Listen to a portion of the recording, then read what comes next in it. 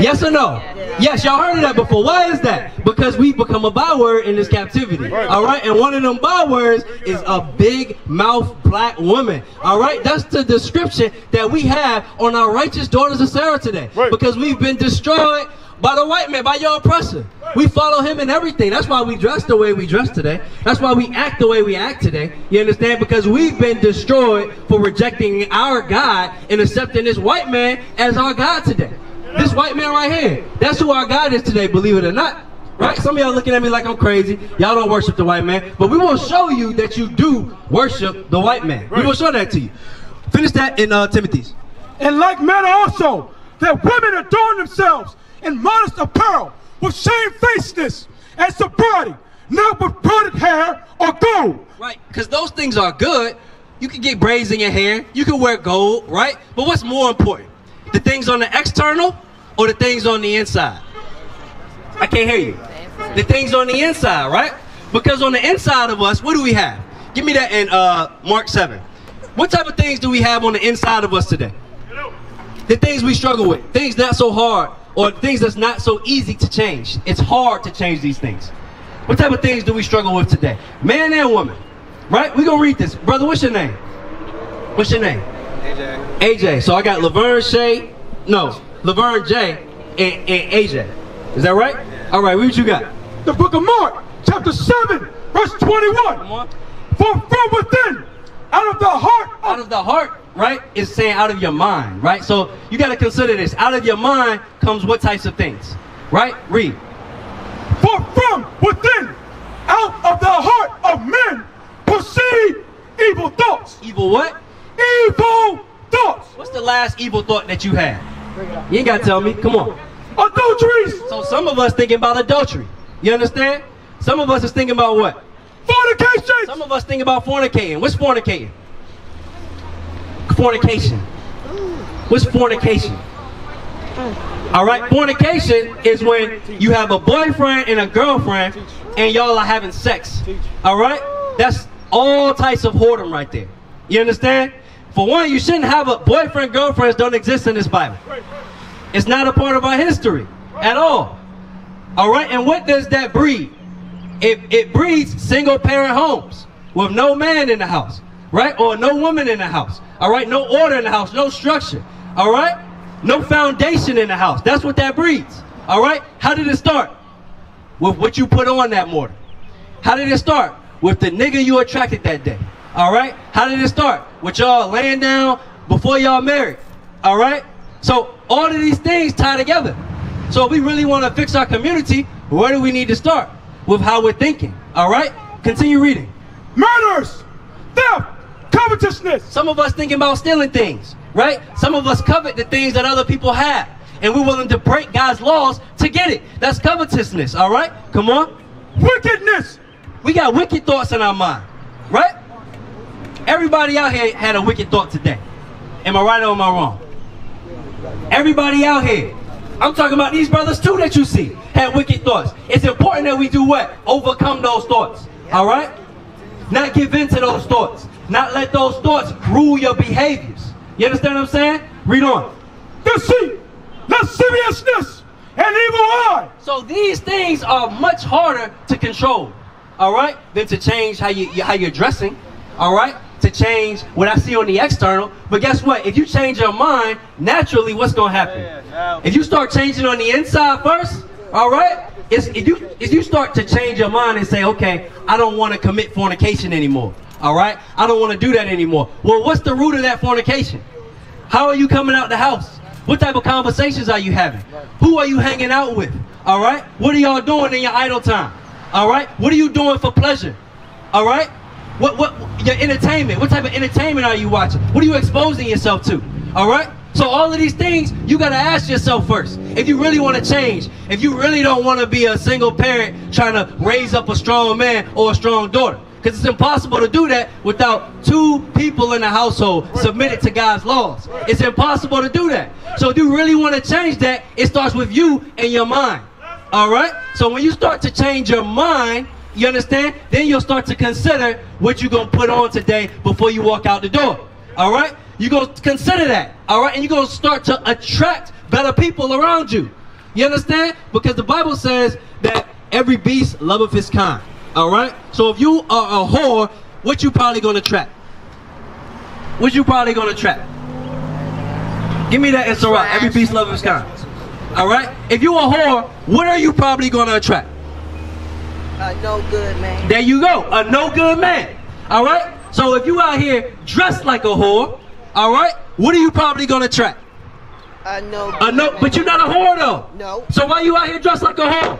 You understand? You got to ask yourself these things, all right? I'm not talking to you specifically. I'm talking to everybody standing out here, all right? Because we're going to go through the apparel to let you know what it looks like, all right? How a righteous woman will clothe themselves, all right? And how a whore will clothe themselves. We're going to show you these things, all right? Because if y'all deep down believe that you're not a whore, then don't walk out the door dressed like that, all right? We're going to show you this. Read what you got. The book of Sirach, chapter 13, verse 15. Every beast loveth his like. So the Bible says every beast loveth his like. All right. So if you are a brother that's always looking for the sister that's revealing herself, showing herself, you understand? Then that's probably what you gonna get. Right? Come on. And every man loveth his neighbor. I'm gonna love the woman that's just like me. She promiscuous, right? I'm promiscuous too. You understand? That's how that works. Right? That's exactly how that works. So if you don't want a man, all right, that's unfaithful, that is not going to commit himself to you, you understand? If you don't want a man that will not provide for you and his children, all right, that's not a murderer, all right, then you shouldn't put yourself in a situation where you're attracting those types of people, all right? Sirach 26 and 23, get that. All right, finish it up. All flesh consorteth according to kind. So all flesh is going to gather together. All right. So guess what? If y'all some righteous sisters, then y'all the people that you going to spend the most time with is going to be some righteous sisters. All right. But if the people if you wear pants, right, then most of the people you hang around probably got pants on. You understand what I'm saying? All right. If you out here and your cleavage out, right? All y'all for the most part got your cleavage up. But if you walk out with your cleavage out, most of your friends are probably comfortable doing what? They probably comfortable wearing it. You see how this works? Most of your friends probably comfortable leaving the house with your cleavage out. All right, read that, Sarah. Yes, sir. I stay with my family and my mom. And a man will cleave to his like. I ain't talking about your family. I'm talking about the people you spend time with. Period. All right. Oh, whoever you spend time with, are they comfortable coming out the house dressed just like you? Yes, they are, sister. You gotta think about it. Exactly. That's my point. Every beast loveth his kind. Oh, okay. Every beast loveth his kind. Don't miss the point, sister. I don't want you to don't fall off the horse right now, all right? I ain't talking to just you. I'm talking to everybody that's out here that hang out with people that's just like them. All right? Because if you yourself, all right, are a whoremonger, all right, and you hang around other whoremongers, it's going to be very difficult for you to come out that whoremongering lifestyle. You understand what I'm saying? Read what you got. The book of Sirach, chapter 26, verse 23. Come on. A wicked woman is given as a portion to a wicked man. So the Bible says that a wicked woman, you understand what I'm saying? Well, how's a wicked woman going to look today? Teach. What's she going to look like? All right? She's going to be haughty. She's going to be proud. You know what I want in Proverbs about her being haughty? Yes. Hold that. We're coming right back. All right? So a wicked woman is going to be haughty. All right? She's going to be all up in a man's face. You understand? She might even put her hands on a man. You understand? She might call the police and lie to the police about the man. You understand? That's a wicked woman right there. All right? That'll work too. All right? A wicked woman will also be dressed this way. Come on. The book of Proverbs, chapter 7, verse 10. Come on. And behold, there met him a woman with the attire of an harlot. So that's another attribute of a wicked woman. The things that she has on. She might be dressed like a hoe. How do a prostitute dress today? How you know a prostitute from a righteous daughter of Sarah? From a righteous woman? What's the difference? You see a girl in the corner, how you know she a prostitute? You got a point there. Just because a person have on something, that don't make them a whore. All right, what she look like? How you know what a fireman look like? It don't make him a fireman just because he got a fire suit on, right? True. All right, but 9 times out of 10, what's that probably? A fireman, right? Right. It's probably a fireman. So if we talking about something that's probably a harlot, what's she gonna look like? Tell me what type of clothes she gonna have on. How her dress gonna be? how her shirt gonna be. Right. You understand? Well, you still What her hair gonna look some like? person Is it gonna be has- extravagant or is it gonna be modest in apparel? Which one is it gonna be? You tell me. All right. So if we not hoes out here, we shouldn't dress like it. You understand? If you know you're not a hoe deep down inside, if you know you're not a harlot deep down inside, we shouldn't come out the house borderline harlot, borderline hoe, borderline prostitute. That's not how we should come out the house. You understand? Why? Because you might be mistaken for that. And guess what you gonna get? Go back to Sirach chapter 26 and verse 23. Guess what you gonna get? All right? Why? Because the Bible says every beast loveth his kind. Come on. The book of Sirach, chapter 26, verse 23. Come on. A wicked woman is given as a portion to a wicked man. So what you gonna get? A wicked man. A wicked man. Read it again. What you gonna get? If you come out the house dressed like a prostitute, dressed like a hoe, you understand? Cleavage out, legs out, you understand? Camel toe out, all of that. Right. Y'all know what I'm talking about. If you come out like that, guess what you gonna get? Say it again. A wicked man. Right? Read what you got.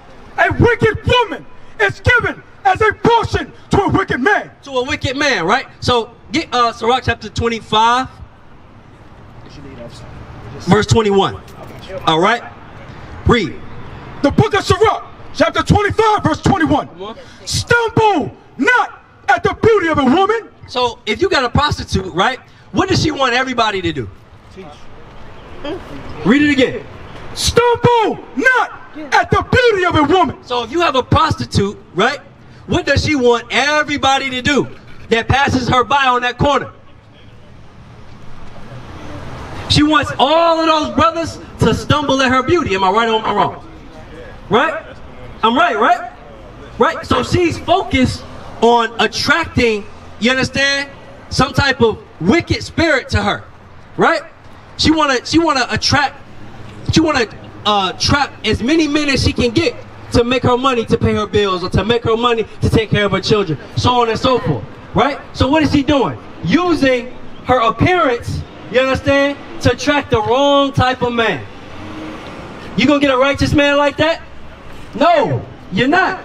You're not gonna get a righteous man like that, right? Come on. And desire her not for pleasure. And desire her not for what? Not for pleasure. But most of our sisters today, they dress the way they dress. Why? Because they looking for pleasure. Right? Why do sisters go to the club? I can't hear you. To look for pleasure. Why they go to the club? They trying to get what? Chosen. That's why sisters go to the club. They want, AJ, why you go to, AJ, you been to the club before? Nope. You've never been to the club before. Okay, all right. My man right here, you been to the club before? My brother with the hat on. Right here. Hey, right here. Have you ever been to the club in your lifetime? Maybe when you was younger or whatever. All right, when you went to the club, all right, what was you trying to pick up? You laughing. You know what I'm talking about, right? What was you trying to do, man? You be honest. Like any other man does. Like every other man in the club, right? Trying to do what? Women. Say it again. Picking up women. Pick up a woman. To do what? So you understand? So why we hang out at these places? Why we go to the club? To go pick up women. Well, why do women go? To pick up men. Why? So everybody can come together and have pleasure. But what does the Bible say? Come on.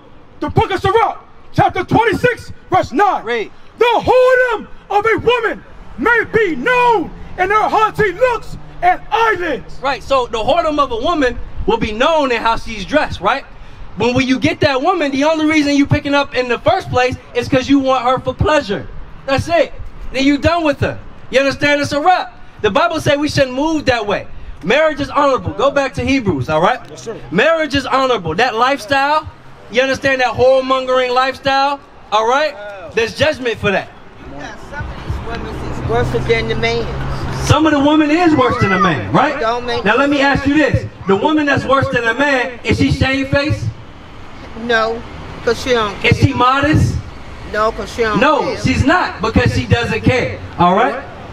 She don't care about herself, and she don't care about her people. Because if she cared about her people, then she would dress herself in a way to not cause them to fall in harm's way. You understand what I'm saying? Read what you got. The book of Hebrews, chapter 13, verse 4. Come on. Marriage is honorable in all. Come on. and the bed undefiled. Read. But whoremongers. Whoremongers is everybody that's dressed like a whore too, right? Because if you dress like a whore, you might be mistaken for a whore when Christ comes back. You understand? It should be a difference between who the hoes are, all right, and who the righteous women are. It should be a difference. You shouldn't be able to look at all of them, you understand, and everybody look the same, right? Because a man, the Bible says, is known by his look. So you're going to carry yourself a certain way, all right? But where did that start? In your mind. So once you can change your mindset, it's going to show on the outside, right? You're not going to let yourself come out the house dressed any type of way. You're going to consider these things. Come on. Marriage is honorable and all. Come on. And the bed undefiled. Read. But whoremongers and adulterers, God will judge. So God says he's going to judge these people. Deuteronomy chapter 22, all right? We're going to show you a law in the Bible. This is a law that all of our women should be keeping today, all right? This is probably the most common way today that our women come out the house dressed like a whore, dressed like a prostitute. You understand? Come on. The book of Deuteronomy, chapter 22, verse 5. The woman shall not wear that which pertaineth unto a man, neither shall a man put on a woman's garment. So if I was to put on a woman's garment today, that would be a dress or a skirt, right? Would you take me serious? If I had a dress or a skirt on, would you take me? No, you wouldn't, all right? But don't miss the top part of that verse. Come on. The woman shall not wear that which pertaineth unto a man. The Bible says that a woman shall not wear that which pertains to a man. What type of clothing y'all got on right now that pertains to men? All of y'all. That pertain to men. What type of clothes do men wear? Jeans, shorts. What type of jeans, shorts? What are they called? Breeches, pants. You understand? Yeah. Women shouldn't wear pants. That's a man's attire. But the women's pants today are so tight that you can see all of their curves. You can see their whole camel toe. You can see their cracks and all of that. What type of underwear they got on. All of that stuff you can see with the type of pants a woman wear today. You understand? That's why it's underwear today. That's what it is. You come outside with your underwear on today, right? That's what you come outside with it on. But the Bible says that a woman should not wear that which pertains to a man at all. Pants pertain to men, all right? So those what you have on, sister, are pants, right? Yeah. All right. So you should not have those on. They were created for who? Men to wear, all right? Thus saith the Lord in the Bible.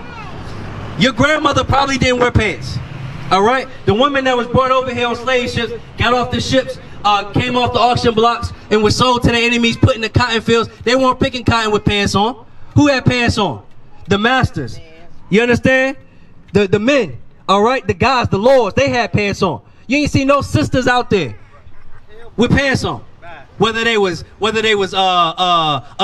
so-called black person or so-called white person, they didn't exist. You understand? It didn't exist at all. All right, we learned to put pants on when the white woman learned to put pants on. That's when we learned to put pants on. Prior to that, there wasn't even a thought in our mind to come out the house dressed that way. All right, and now we put those pants on, we make them so thin, we make them so tight that they're not even pants no more, they underwear. That's what they are. You can't even say that they pants anymore. They're clothes that you should have under something. That's it.